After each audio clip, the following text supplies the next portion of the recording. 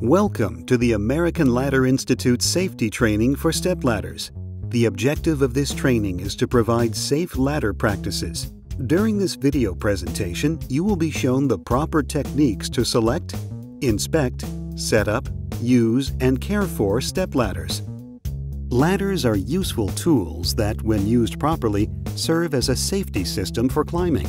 Working at an elevated height is, however, inherently dangerous, and the safety afforded by a ladder is often circumvented by misuse. Each year, over 160,000 people are injured as a result of falls from ladders due to not following safety precautions. Most of the injuries are cuts, bruises, and fractures, but more than 300 result in death. Making a mistake while using a stepladder can change or end your life. Properly following the techniques presented in this training will maximize your safety when using a stepladder. To begin, let's examine a stepladder. The stepladder is a self-supporting portable ladder that is non-adjustable in length, with flat steps and a hinged design for ease of storage. The stepladder is intended for use by only one person performing work on a level surface. The stepladder requires level support for all 4 rails. If this worksite condition does not exist, the stepladder is not the correct product for the job. The parts comprising a stepladder include shoes. All 4 feet of fiberglass and aluminum stepladders are fitted with slip-resistant shoes. Shoes are optional on wood stepladders. Front and rear side rails. Steps. Spreaders or locking hinges. Optional bucket or pail shelf. Instruction and warning labels. And a top cap. Stepladders are manufactured in a variety of sizes, materials, and duty ratings. To select the right stepladder for a particular job, the following must be considered. Worksite environment. The worksite environment is the first factor in choosing the material from which the ladder is constructed. Ladder materials include wood, fiberglass, and aluminum. If the work to be done is near a source of electricity or requires the use of electrical power tools, an aluminum ladder should be rejected since aluminum is an electrical conductor. Electrical shock while working from a ladder can trigger a fall or cause your heart to stop, leading to serious injury or death. A clean, dry fiberglass or wood stepladder should be used. On the other hand, if there are no electrical power sources in the work area, an aluminum ladder may be lighter in weight and a satisfactory option. Next, length of the ladder must be considered. Stepladders range in size from 3 feet to 20 feet in length. Stepladders shorter than 3 feet are considered step stools and are not covered in this training module. It is unsafe to use a ladder that is too long or too short. Never try to extend your reach by standing on the top step, bucket shelf, or top cap of a stepladder. Doing so will increase the likelihood of losing your balance and falling from the ladder. The highest standing level for stepladders is the second step down from the top cap. This will be shown by a label on the ladder.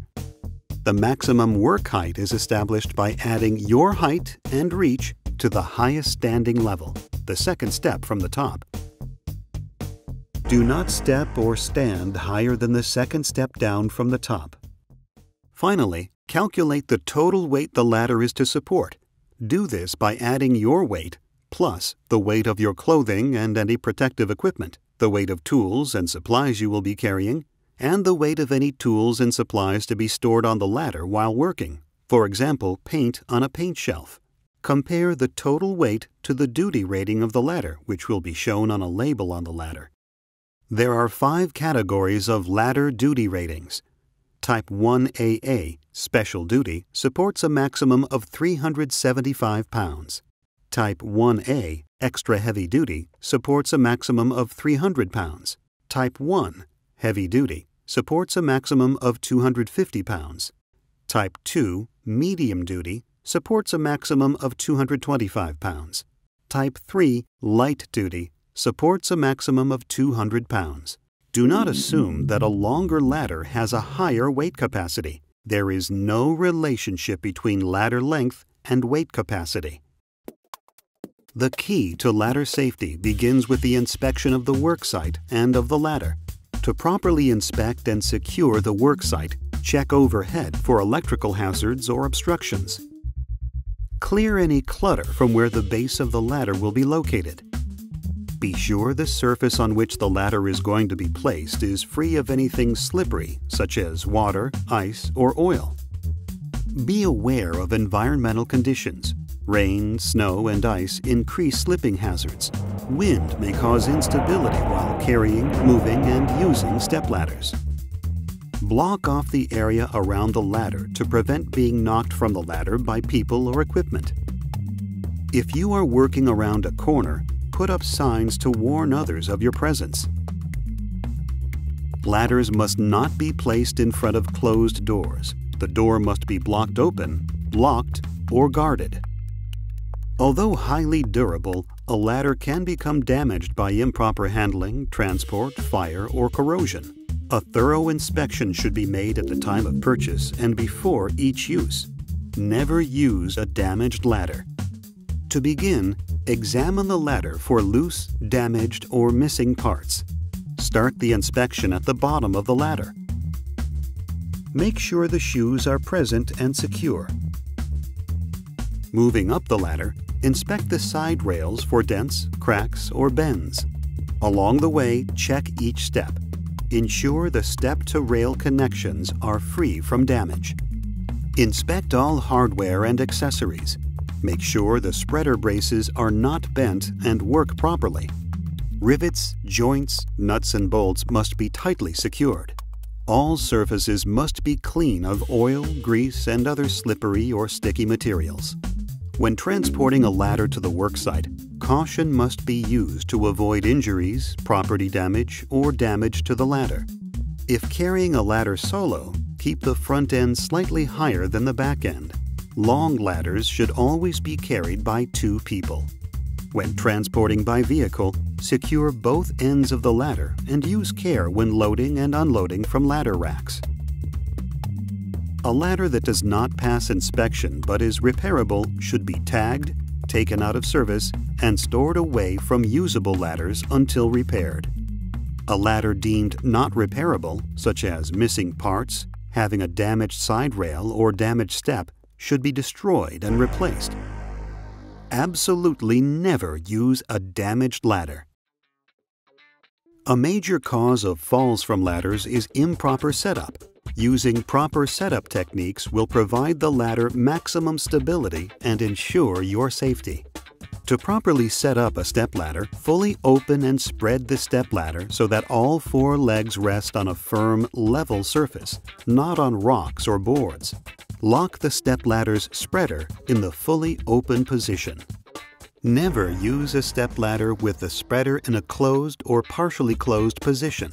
For example, never use a stepladder in the closed position and leaned against a wall.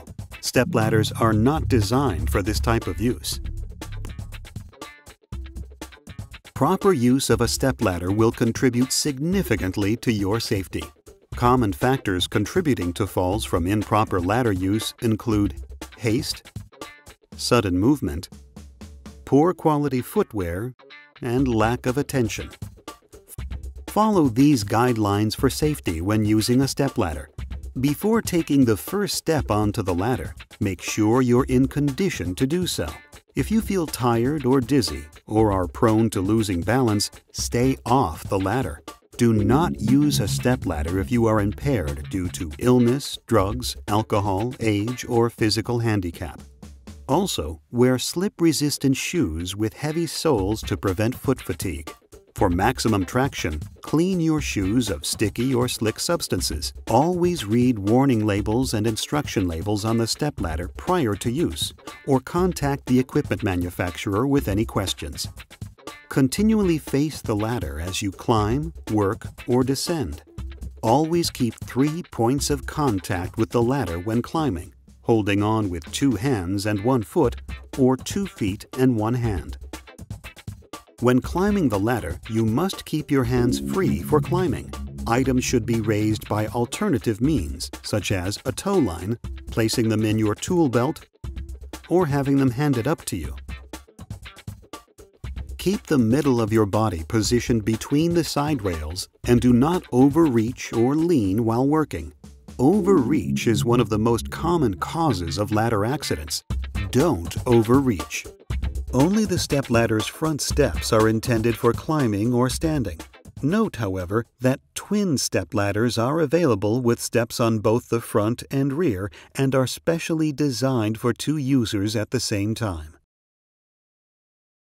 Climb and descend slowly and surely, avoiding sudden movements.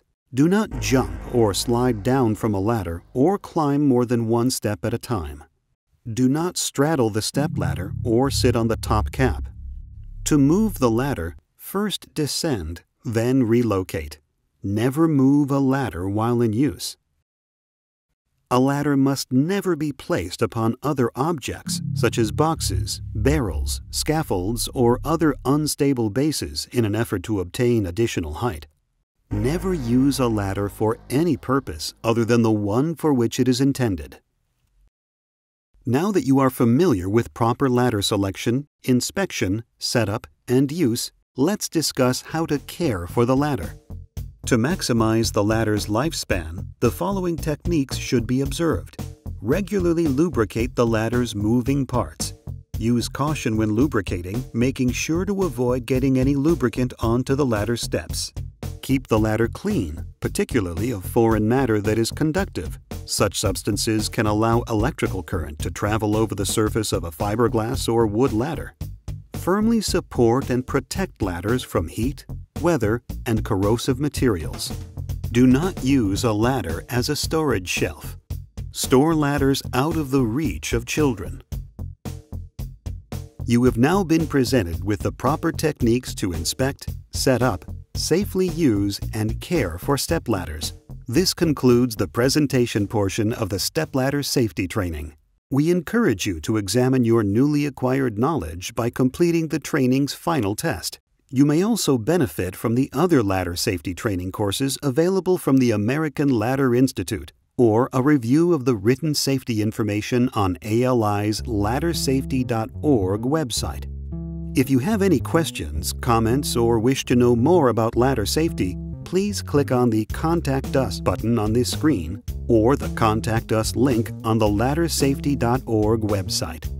This training module was developed and produced by the American Ladder Institute.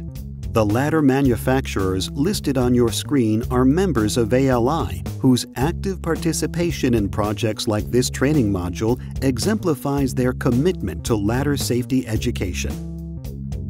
To learn more about the ALI, visit ALI's primary website at americanladderinstitute.org.